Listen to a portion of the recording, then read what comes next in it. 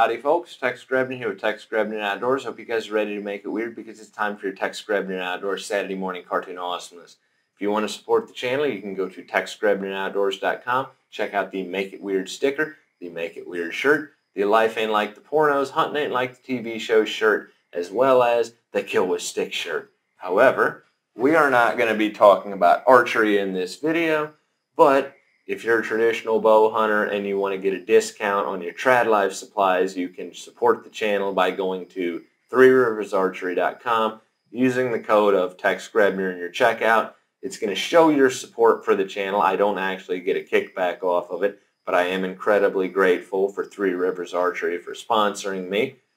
But that gives you guys a discount on your traditional archery supplies by using the code of Tex Grebner.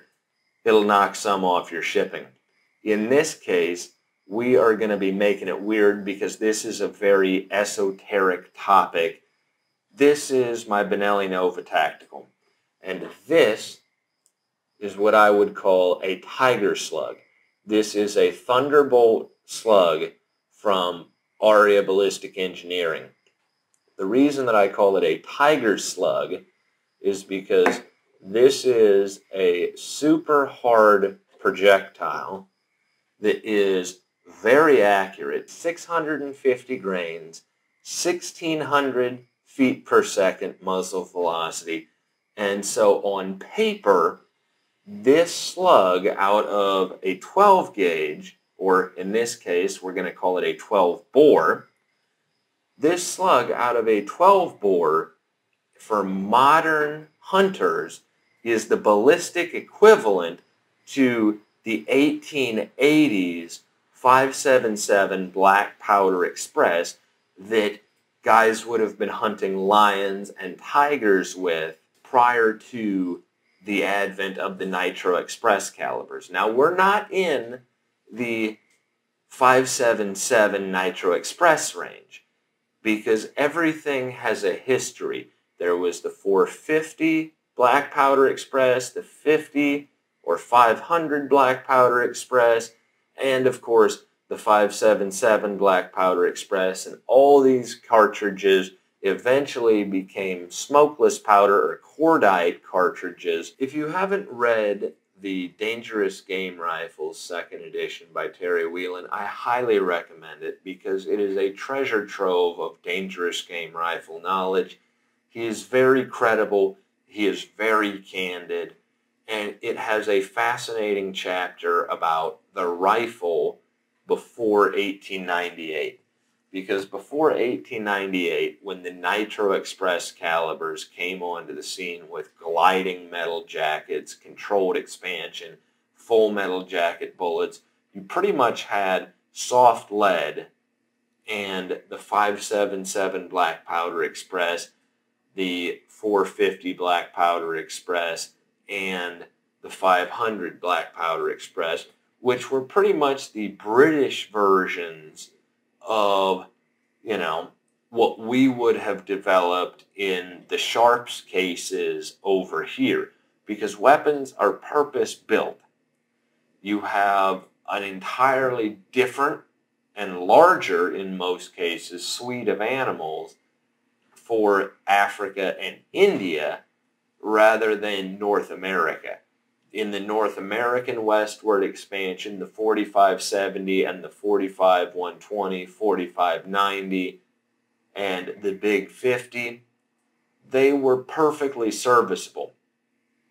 But in the case of the British colonial expansion in the post-Victorian period in Africa and India, you had some pretty gnarly stuff that you might have to deal with or have to hunt for the pot. And so the bore guns, 12 bore, 8 bore, 10 bore, 4 bore, they could not only shoot shot, but they could also shoot ball, slugs, basically. The only problem was not only could you not get muzzle velocity using the black powder, but you were also using soft lead.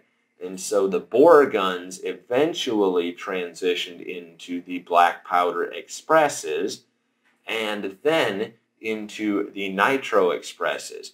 However, I'm betting that if you're watching this video, it's highly likely in America that you have a tactical shotgun.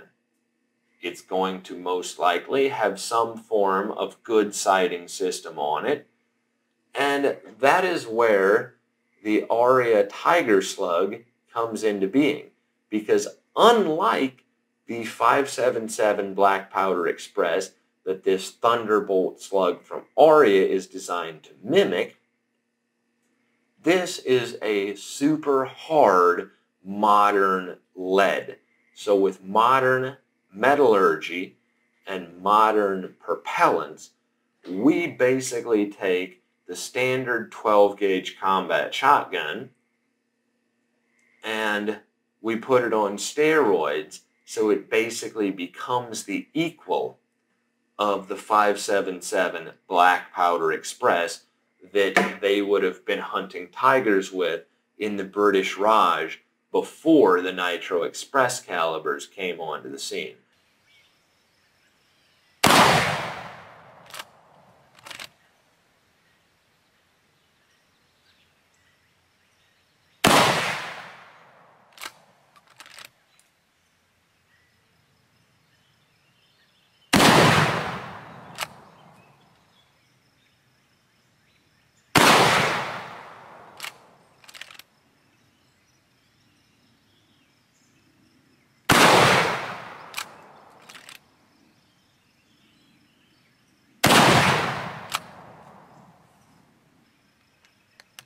Well, I did have one flyer.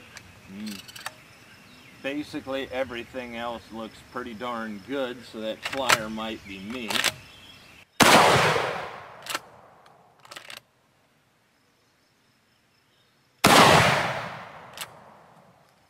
This is my 458 lot. It's a CZ Magnum 550 Mauser action. The 458 lot is a Wildcat approximation cartridge to try and create a bolt action version of the 450 Nitro Express because people were not very happy with the original 458 Win Mag. That's a controversial topic in itself, and I recommend you Terry Whelan's Dangerous Game Rifles if you actually want somebody with a super credible opinion on that subject. The reason that I have it here in this video is just to explain stopping power, because stopping power when it comes to a human attacker, it doesn't really exist. Human beings, we are upright, we are not very thick. Stopping power on a human, kind of irrelevant. However, a four-legged animal will come with its head in line with its pelvis. And so stopping power becomes important. Vast penetration becomes important because assuming that you miss the brain shot, you want a bullet, or in this case a slug, that is capable of traversing the entire length of the animal's body to be able to break the pelvic girdle. That is what stopping power actually is, in my opinion, is its ability to be able to actually stop a charge. Now, I am not a particularly fluent reader. However, you are going to actually get a passage here, a very short passage here, from Dangerous Game Rifles, the 2nd edition, and a quote from Sir Samuel Baker. A solid Express 5.77 never fails if directed accurately toward a vital part. Ta-da! I proved it. I can read. So, I am very impressed with the level of accuracy that I was getting out of these Aria Thunderbolt slugs.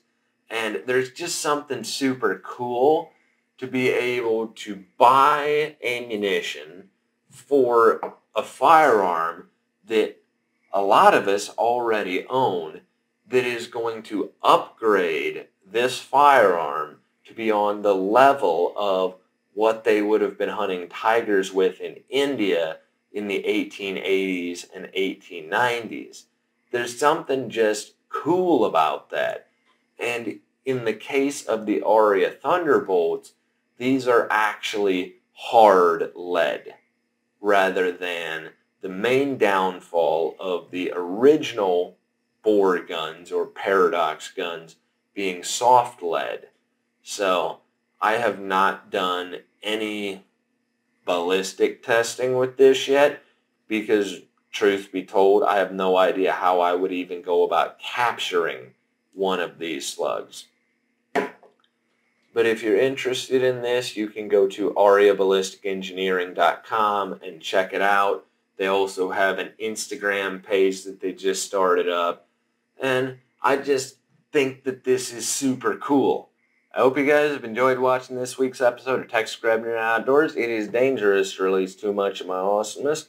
Overall, I'm a big fan of the Aria Ballistic Engineering's Tiger Slug with the Thunderbolt projectile. As always, God bless all my sports of America. Join the N-rated Protector Rides. Please check out my friends over at threeriversarchery.com. Thank you very much to those who are involved in law enforcement and those who serve in the military. Thanks for watching Tex Grebner Outdoors.